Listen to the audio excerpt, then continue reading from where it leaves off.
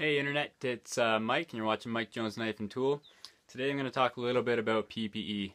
I know it's not the most exciting topic, but it is the most important. So if you stick around till the end, I'll show you the knives that I finished up this morning that I was working on in the last video, gluing up the handles. Alright, so like I said, I know this isn't the most exciting topic, but I'm just going to try to rip through some stuff really quick because it occurred to me this morning that while I was shaping up this fiberglass micarta handle that just in case anyone's taking these as kind of how-to videos, I should probably take the responsible route and at least touch on some of this stuff as I go. So number one, first of all, you saw me wearing a dust mask. This is an actual respirator. The paper ones are good just for particulate, but a lot of the stuff, the epoxies and things like that we're working with, anything that's chemical, could be releasing a lot of toxic gases. So one of these is better. They'll actually filter a lot of that out of your breath. So I always keep spares of stuff around in case I got friends over.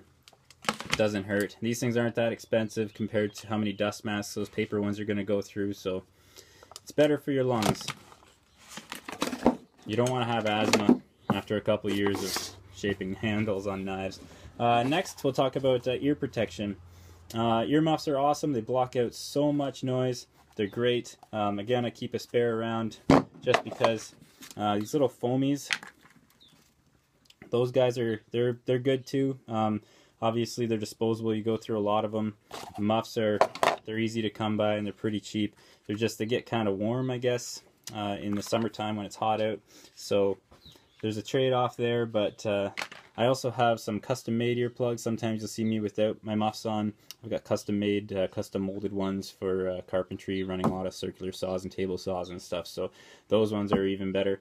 But yeah, protect your ears if you want to. Unless you want to have hearing aids when you're 30, then by all means you can listen to the whining of grinders all day long. But if you want to hear your grandkids sing, protect your ears. Eyeballs. Safety glasses are good. They're not great, especially if you're working in a really dusty, completely dusty environment. You'll see me wearing a shield, a full face shield, because I'm shooting a lot of sparks everywhere off of that angle grinder with zip discs. So a shield is better, or the goggles, like ski goggles that seal all the way around your eyes. They're the best because then dust can't get in there. And if you ever have to have an MRI in the future, they put you in a giant electromagnet and it'll actually suck tiny shavings, tiny steel filings out of your eyeballs. So try to keep them out of there. Here's one thing that I'm going to have to cut into the middle of my thing because I forgot to talk about it, was clothing. If you're going to be shooting tons of sparks around, don't be wearing any loose clothing, for one, that can get caught in grinders just like the gloves. And don't be wearing anything that's raggedy and torn and has got a lot of frills on it, because you can shoot a ton of sparks into it and it'll catch fire on you. So it has happened and it'll happen again. So wear good clothing. And then we'll talk about gloves. Now this is a touchy topic because a lot of people don't like wearing gloves with rotary tools, grinders, bench grinders, things like that. And fair enough, because they'll say that a glove can get caught and suck you right in. It depends on the tool, I think. I could see that happening with a bench grinder. Maybe an angle grinder too. They're pretty powerful. That little flat top 4x36 that I usually grind on is I can kill that thing just by pressing too hard on the belt, so I'm not real concerned about that one. But a lot of the time I'll wear these really thin gloves just to protect my hands, keep from getting slivers, especially metal slivers. They hurt like a bitch, and they're really grippy too, so keep a good grip on stuff. If I'm just doing rough grinding, sometimes I'll wear these big heavy welding gloves just to keep the heat away from my hands. They're a little more dangerous because they're big and floppy. I could see this stuff actually getting caught in something, so I try to be extra careful when I'm wearing those.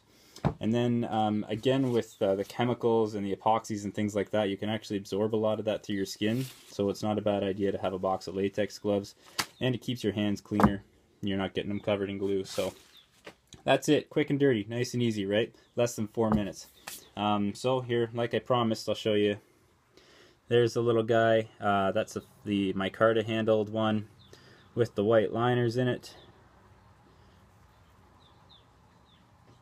Turned out pretty nice. And then this guy with the what we're calling Coco Polo handle and the yellow liners. Let's see if we can get some better light on that there.